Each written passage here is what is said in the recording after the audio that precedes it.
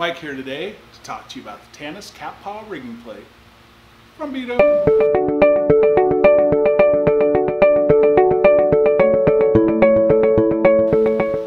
Cat paw, something we came up with for multiple line rigging. I wanted something, again, made in Sparks, Nevada, 6061 aluminum, machined out of a single plate, really lightweight, software tested by us at about 19,000 pounds.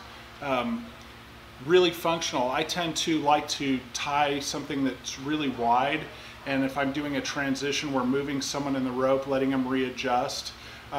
Using a traditional ring, ropes tend to come down and stack together at the bottom with multiple uplines. I really wanted to separate the uplines, and I wanted to do it in a way that didn't require carabiners. So that's how the cat paw was born. Let me kind of show you how it works. I could tie more, but I only have 2 uplines to tie here. And basically, as I'm tying out these uplines, everything's kind of keeping their own space, place and time, so to speak.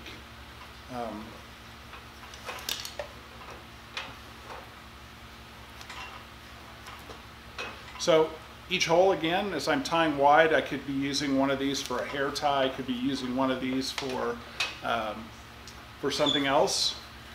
Foot, toes, hip harness. These things are awesome, again, for self-suspension, and I know that's kind of a booming trend. And easy to get back at your uplines, which makes life really easy for self-suspension. Someone like me, I like to do self-suspension. I weigh about 265 pounds, so makes it kind of nice to be able to get at my uplines and keep everything secure. Again, it doesn't have the need for carabiners, which can actually, if you're not using locking beaners, can actually, your running ends can actually flip through and trigger an opening of a gate, which is kind of dangerous. And so that's why we use this. It's amazing for this. It's amazing to tie really wide, long. It's amazing for transitions. All these holes are open and available, as well as wrapping around the rigger itself. You can see some other pictures on our website, but love the cat paw rigger. Great tool for suspension or any other even ground rigging.